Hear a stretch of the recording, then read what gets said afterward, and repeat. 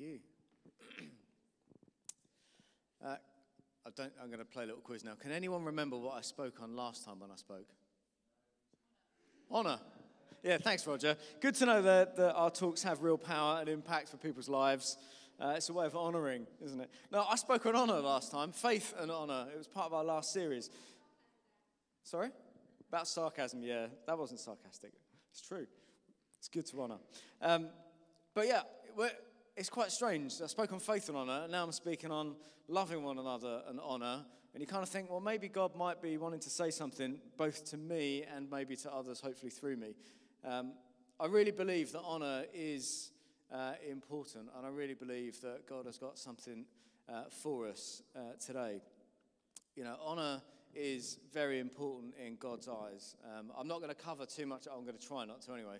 I'm going to try not to repeat what I said last time. You can go and listen to that online. It's probably still there. But I do believe it is important in God's eyes.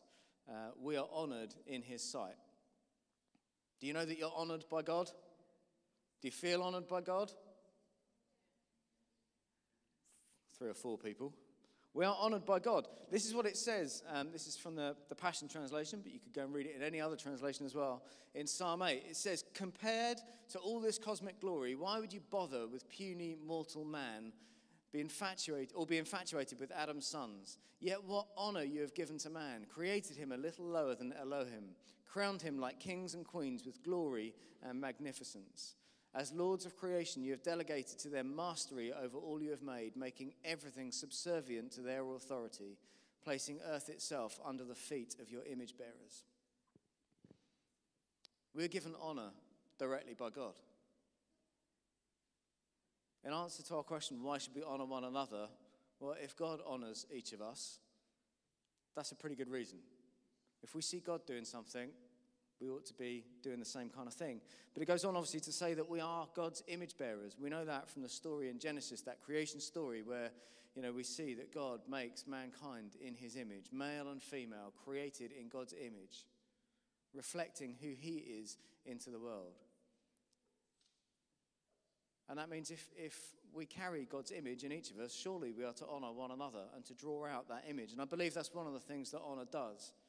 As we honour one another, we call out that image. We draw out the reflection of God. We call out gifting. We prophesy into people who they truly are and what their identity is. And that's why, hearing what's happened to Emma and that story, I get excited when people come alive in God. I get excited when God transforms a life, when he takes hold of it, when he instills fire in it, because we become more like him.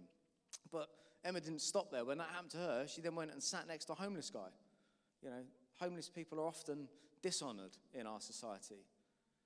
We look at people in our world and people make judgments all the time about where we place honour, who is honoured in our society. And those that are down and outs, the have-nots, are often those that are dishonoured. And just sitting and having a cup of coffee and doing no more would have been honouring. But she went further, didn't she? Emma then was able to share something of her story, and she imparted something of the life of God into him. Honouring people doesn't have to be difficult, but it is something that God values and that he calls us to. In James chapter 2, it says this: how could we say we have faith in God and yet favour one group of people above another? Suppose an influential man comes into your worship meeting wearing gold rings and expensive clothing, and also a homeless man in shabby clothes comes in. If you show special attention to the rich man in expensive clothes and say, here is a seat of honour for you right up the front, but you turn and say to the poor beggar dressed in rags, you can stand over here or sit over there on the floor at the back, then you've demonstrated gross prejudice among yourselves and used evil standards of judgment. Your calling is to fulfill the royal law of love as given to us in Scripture. You must love and value your neighbour as you love and value yourself. For keeping this law is the noble way to live. But when you show prejudice, you commit sin and violate the royal law of love. We're called to honour everybody, whoever they might be, whatever their life, whatever their background. Not judging people according to who they are, what they look like, their performance, their race, their attitudes, how nice they are. because everyone carries the image of God within them. God's honor is not restricted to a certain class or certain people. You know, we are royalty in the kingdom. We don't live by a class system in that sense. There is no hierarchy. We're all directly children of God. There is no one who should be honored more or less than another. Society often honors by achievement. Well, it used to. It's probably slightly more by achievement and whether you're already famous. There are plenty of famous people out there who seem to have the limelight who don't seem to have done anything these days. But there is this sense in which we honor people either because of the way they look or what they've done in society. And it is good to know that that isn't how God honors us. Because when we live under that system, it's a fear-based system. We end up judging ourselves and thinking permanently that we're never quite good enough. We never quite live up to the mark. Honoring in God's system does away with all that. It removes fear. It brings security. It transforms lives. It instills peace into people in any given situation because we can know who we are in Him. It is entirely counter to how the world gives honor to people. You may remember last time, it's another little test, I spoke about Bethia, my daughter, when she's now in year 1 at school, so she's not been in the schooling system all that long. But at the beginning of year 1, she's quite good at maths, but she was struggling because any time they gave her anything that was a bit of a stretch and she looked at it and she thought, I can't do that, she didn't want to try. She'd got this somehow, unfortunately probably from Mel and I as her parents, but she'd got this idea in her head that she had to achieve. And if she couldn't get the right answer, then it became a struggle and she didn't want to try it because she wanted to do well. She wanted to achieve. She wanted to succeed. And yet, obviously the difficulty with that is, what happens when you then face something that is bigger, that is beyond where we stand at the moment? It limits, doesn't it? When we only focus on achievements, when we only praise and honor those who are successful, we limit people. Now, I'm not saying we shouldn't praise people when they do well, but I don't think that should be our ultimate criteria. With Bethia and with the help of the teachers in the school, we've looked at honouring her and encouraging her in a different way, looking to encourage her efforts and her trying. It doesn't matter whether she gets it wrong on one level because there are people around who can tell her what the right answer is. She's only 6. She doesn't need to know all these things to get through life at the moment. But in learning, she's got to be able to be willing to take a risk and to step out. And that is what we're trying to foster. So we're trying to foster at the moment that effort, that encouragement, that risk-taking. And I want to suggest that that is the kind of honour that God places over us. You know, we probably look at our own lives and look at the times when we mess up and the things we've done wrong and we beat ourselves up over that. But actually, the praise from our Father in heaven is, look, that is my son. That is my daughter. Look at them. Aren't they great? You know, you've only got to read Hebrews 11 to see that that is how God treats his people. You know, we read the Bible and we see how all these heroes of the faith failed and stumbled and took things into their own hand and made mistakes. You read Hebrews 11 and God's view is they never stumbled. They didn't falter in their faith.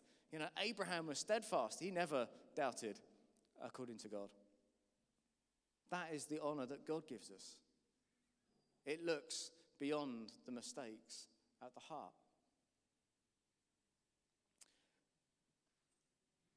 I'm not going to make any political statement on SATs here, but SATs have been in the news quite a lot of late, if you've been watching them. And SATs or any other testing system can cause quite a lot of stress on kids. I was never overly worried by tests myself growing up, but Mel, I remember, used to be horrendous. She used to get in quite a lot of panic when it came to exams, and I could picture something like that for Bethia, that you could see that if something didn't change, if the focus didn't shift for her, I imagine she would find SATs and tests like that quite difficult. There have been protests, you know, there have been parents keeping their children off school, rightly or wrongly. I'm not making any comment on that, but it's interesting that these tests test the knowledge, they test the outcome, they test whether we get a right answer or not. They don't test the process or the effort. And I can understand why people would find that stressful. Now, all across social media around the same time as all this stuff on SATs, there's been quite a lot of people posting about the school model in Finland. And it is interesting, and I just wanted to bring it in as kind of a contrast, really. Again, not suggesting necessarily that our school system ought to change to be exactly like theirs. They have quite a different setup in life anyway. In parts of Finland, obviously, it's dark for quite a lot of the year and quite a lot of the day. So the Finnish school children have the shortest school week anywhere in the Western world. They only go to school for 20 hours a week. And they also have the shortest school year in the world. Now, back in the 60s and 70s, these kind of global rankings in education, Finland were about 28 or 29 in the world, roughly equivalent to the USA. They decided that wasn't good enough, and they decided to change their schooling system, which as a result meant pretty much changing their entire society, because it's quite difficult to have a really short schooling day and have no parents around to then pick up the kids or look after them. So the whole of society has been impacted by this. But what they do, these kids, they don't have homework. Their schooling system largely involves playing and exploring and learning how to socialise. And there's a little interview with this maths teacher. Pete, what's your main aim? Not wanting to put you on the spot, but as a maths teacher, what's your main aim for your students? They learn maths. There's an interview with a Finnish, you'd think it's obvious. There's an interview with a Finnish maths teacher, and he was asked, what's your hope for your children? What's your main aim? And he said that they learn how to be happy. They learn how to socialise with one another. They learn how to be good people. And this guy went, but aren't you the maths teacher? And he went, yeah. But my main aim is something different. And so in the Finnish system, they teach children how to honour one another, how to respect one another, how to grow as human beings. And within not very long after they changed this system, they shot to number 1 in the world rankings for education. Something shifted because there was a confidence in the way the children then approached their learning. It wasn't all about whether they got it right or wrong, and they were willing to risk stuff and try things. It's probably fair to say, though, they're not number 1 anymore. Recently, there was new rankings that came out, and there's been massive investment in education in some of the Asian countries, and some of them have shut over. But they're still number 1 in Europe and still number 1 in quite a lot of areas within education. And they've been there for 20-odd years. But it's interesting, that system that has generated a culture in Finland where they want to honour. Teachers are one of the most honoured professions in Finland. If you're a teacher here and you're looking for someone to get a bit more honour, go over there. No, maybe don't. Maybe don't. We want to keep you, really. But it's an incredible place, it seems, for that. They've changed their culture based around an honour system. And as a father to these 2 beautiful children, Bethia and Joa, that's what I want for them. I want them to grow up in a culture of honour, where they don't have to worry about comparing themselves against each other and measuring standards that are set by somebody else saying, this is what you've got to achieve and live up to. I want them to do well in school. I want them to get good grades, but I would rather that they grew up happy, confident, secure individuals that knew that they had something to bring to the table, that their contribution was unique and they were confident in bringing it.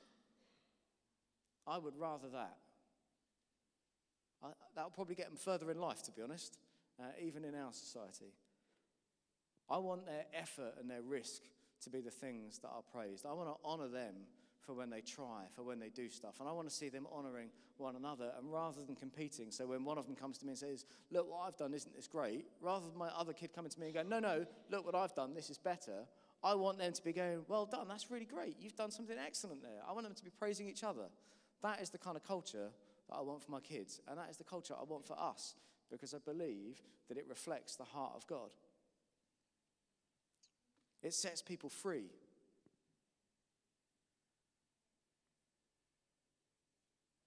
It builds security. It opens up lives. Honour can involve many things practically. It can involve things like speaking well of one another, encouraging one another, treating one another well, letting our yes be yes. That's honouring to somebody. When you say you're going to do something, do it. That's honouring. Keeping our promises, being on time for stuff. When we say we're going to be there, turn up. Sticking to agreements. There's a whole host of things that are practical that we can do around honouring. Not gossiping, not talking behind one another's backs. seeking opportunities to promote one another and their gifts. Honour builds community. It helps people find their place. It creates safety and security. And dishonour is a sin because it destroys that. It destroys that community that the kingdom wants to see established. In Romans 12, it calls us to love one another with brotherly affection, to outdo one another in showing honour. I mean, that's a challenge. That whole passage in Romans 12 is all about living in practical love, and honour is this kind of pinnacle of the chapter. Honour is powerful. Having individuals who honour is powerful, but a community living in a culture of honour, that's transformational. And that's precisely what our world around us needs. It's attractive. Wouldn't you want to be part of a community where you're constantly encouraged and blessed? Where you constantly and permanently feel secure and safe? Where it's possible to step out and try new things, knowing that you're not going to get ridiculed, and if things don't quite go right, you're not going to get pulled up on it, but instead you'll be encouraged to try again and maybe have someone come alongside and input you and add their gifting and their skills. Honour and a heart of love that it flows from brings blessing. It releases us from fear. It brings goodness. It establishes security. It restores dignity. It transforms lives. It builds identity. It releases gifting. It creates character. It draws out excellence. It releases the image of God in his creation. And it releases the supernatural. Do you want to be part of that community? Because that is our calling, to live that way. I'm not perfect. I'm not modelling it in its fullness, but I know I'm called to it. I want to encourage us on that journey. We all have a part to play. We all have a unique contribution to bring. We were all created with purpose and destiny, and we are all called to be a people who are transformational and release the kingdom of God into our community. One way of doing that is as we honour one another and as we seek opportunities to honour those in the world around us. So I want to encourage us this week, find those opportunities, pray for boldness, and then just do it.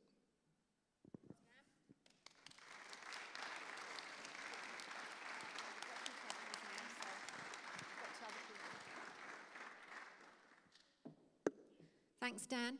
And building on his story, we're just going to hear a couple more stories, testimonies.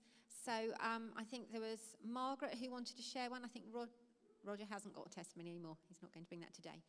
And Andy wants to bring something through. So